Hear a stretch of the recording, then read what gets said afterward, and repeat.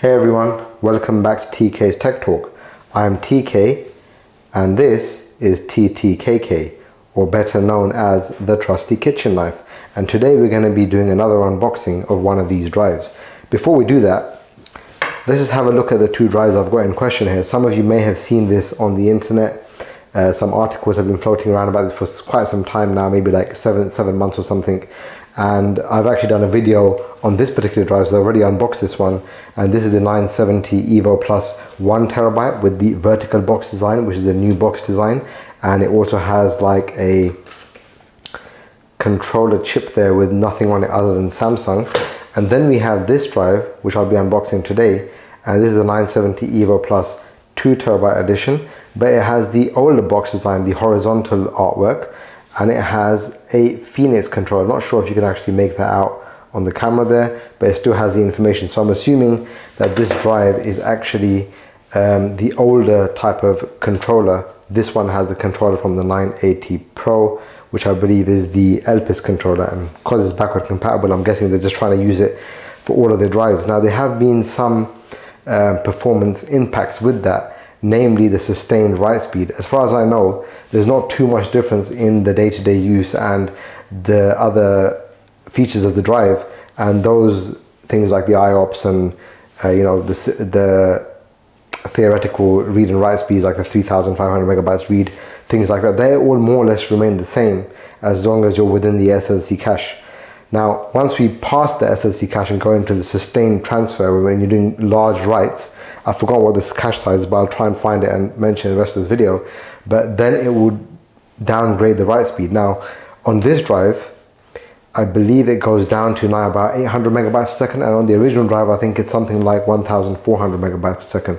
I'm going to try and do some benchmarks in this video so we can see that. So before I open the 2TB version, let's just have a look around the boxes. So naturally, the first thing is that one is vertical, one is horizontal. This is the newer design, and you'll see a lot of this for the new drives, the 980 Pro as well. It will show the maximum read speed at the bottom there.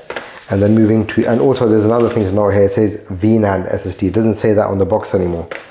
So on moving to the left side, again, you can see this one mentions VNAND again, just difference in artwork really on the sides. And then we have, okay, they've changed the sides around, but there's not much around the sides of the box. And then the back also has a different design. All right, you can see there's a difference in the design on the back as well. And then if we have a look at, I think the serial numbers are along this side and the information around the drive. So I'm not sure if you can see this. Okay, I had a bit of problem getting that into focus, but I think I've got it there now. So a couple of things, let's just go through them. I'm not sure how clearly you can see all of this. But first thing to know is that the top one, the 1TB version, is made in Korea. It has a production date of June 2021, and the one on the bottom is the 2TB version made in China, and the production date is August 2021. Now, what's interesting about this is that it means this drive was clearly made afterwards, but I've managed to get an older version of the drive. So I'm assuming that they must have changed the 2TB drives later, because I have seen reports of people getting the old packaging getting the new packaging for the 2TB version as well. So that's really about it for the packaging itself. And we can see here that the drives definitely have different controllers by looking at the packaging. So let's move the 1TB out of the way, get Trusty Kitchen Knife back in the picture, and let's open up this box and have a quick look at the drive. Maybe I'll go and get the old drive as well. It's actually in my laptop at the moment, and we can have a look at that as well. So here's the drive. See if I can get rid of all of this stuff and get it into focus. Okay, so I had to cut that video short. I'm actually recording 3 weeks later now. Had some focusing issues, so I cut that video short. And I've actually got the 1TB drive out as well now from my laptop, so we can compare them side by side. There's not much difference to see between the two. This is the 1TB with the newer controller, which is the Elpis controller shared with the 980 Pro, and this is the 2TB, which has the Phoenix controller as we saw earlier on the box. The only main difference is that this has HALB in the part number as the last 4 characters, and the newer drive has HBLU for the last 4 characters of part number. So what I'm going to do now is show you the boxes of the 980 Pro and 970 EVO Plus, so you can see how the artwork has become more in line with the new artwork of the 980 Pro for the new drives. Okay, so I've got the 3 boxes here. You can see clearly that the 970 EVO Plus and 980 Pro for the new design have a very similar box layout. They're both vertical. The 980 Pro does have the Elpis controller they're showing. This one shows a blank one in case you end up getting a Phoenix controller. I'm guessing they did that to allow them to change the controller to whatever they want. And again, the one on the left is the old model, which has the Phoenix controller there written on the box, and this is the old design. So just wanted to show you that the new box does relate to the new 970 EVO Plus box does relate to the new 980 Pro box. So now let's jump into the PC, where I'm going to do some benchmarks with both of the drives. Okay, so I'm on my PC now, and I've got disk management open here. I'm going to try and show you the drives installed in a picture on my PC. If I can add that in here, you'd be able to see that now.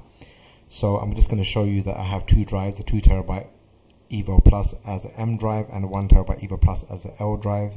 And if I right click properties on each of these drives, you will indeed see they are SSD 970 EVO Plus 2TB and SSD 970 EVO Plus 1TB. So the first thing we're going to do, and you can see here they're in my PC as 931 GB and 1.81 terabytes, and these are both empty. So we're going to use Crystal Diskmark for our benchmarks. So let's get rid of these windows for a moment. And I'm going to run the benchmark first on the 1TB, which is here on the left, the L drive, and we're going to use a 2 GB file size. And the settings are set to NVMe SSD, and profile is set to peak performance, because that's what we're currently interested in. So I'm going to click all, and I'm going to pause the video here and come back when the test completes. Okay, so the first test on the 1TB drive has completed, and you can see we've got some pretty decent scores here. We're getting 3,500 megabytes per second read, 3,400 megabytes per second write, and that's practically as advertised. And then the IOPS, we're hitting around 800,000 for both, so that's pretty good. So let's do the second drive now, and I'll come back when that's finished recording and we can compare them. Okay, so it's quite interesting. As you can see, both tests have completed. And what's interesting here is that although we're hitting the 3,500 and 3,300 megabytes read and write speeds, when it comes to the random 4K test, it seems like the older drive is performing slower, and also that's true in the IOPS. But again, the last test here shows that the older drive is better.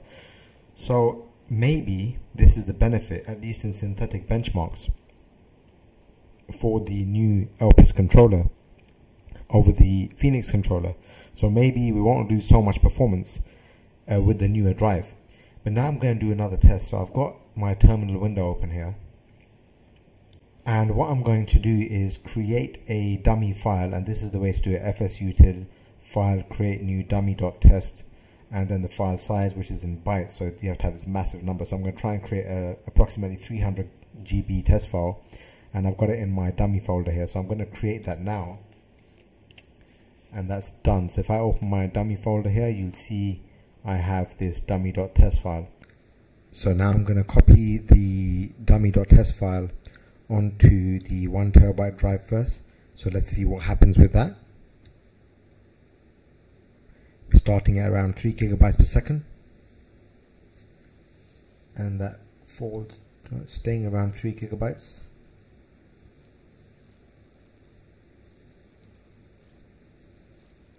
Dropped to 2.5, and at around 120 gigs we should see it drop below this when the cache, the SLC cache, is depleted.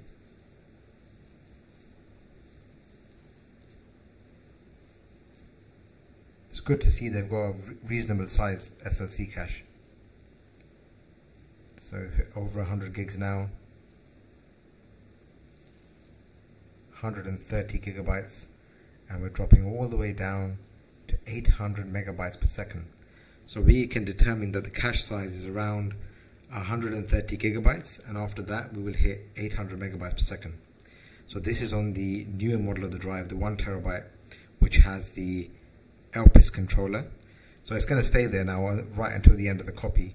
So I'm just going to close that. And let's bring up the 2 terabyte drive and do the same test. So we're going to copy the dummy.test onto the 2 terabyte drive. Again, we're starting at 3.5.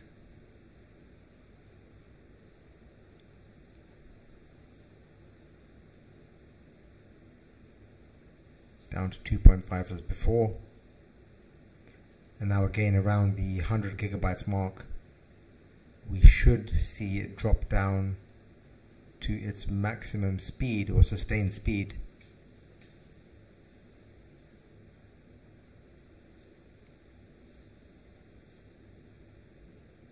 And there we go. So it's around 100 gigabytes. So it's a bit smaller. But the benefit is that we are at 1.4 gigabytes per second. That's quite a big difference. It's almost double. So 800 versus almost 1500. It's 600 to 700 megabytes per second difference in that write speed. So let's stop this now.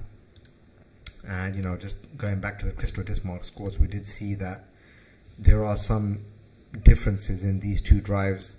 At least with the random 4K here, we have 1600 megabytes as opposed to 3200 megabytes. So I'm guessing this is just because we're running a 2 gig file size here, and it's obviously performing better in these synthetic benchmarks, and even the IOPS is a lot more.